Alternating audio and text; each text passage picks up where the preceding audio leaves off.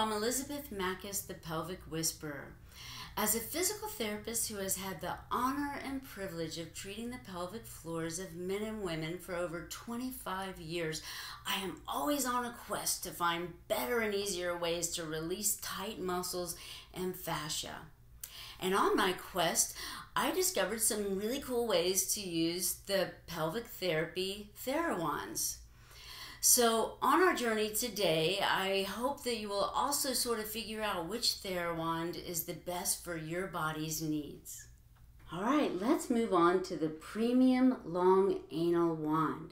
This wand has a much thinner rod, so it makes it great for anal release or really tight vaginas.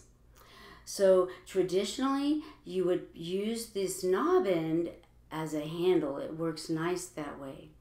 And what I do, that I have my patients use the knob end, especially if they really have tight anal sphincters or tight vaginas, and you can go a few knobs in and it'll hook into the anus, and you can just slowly push straight down and sustain that as kind of like a dilation.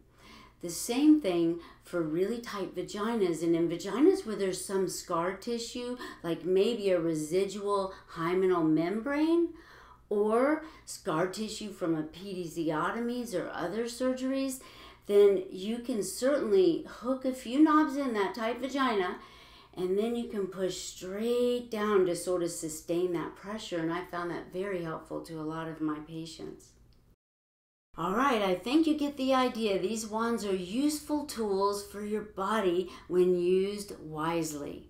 So be creative, but please be careful. And even better, get your pelvic floor physical therapists involved. Let them teach you and show you how to be safe. All right, well, be blessed and happy releasing.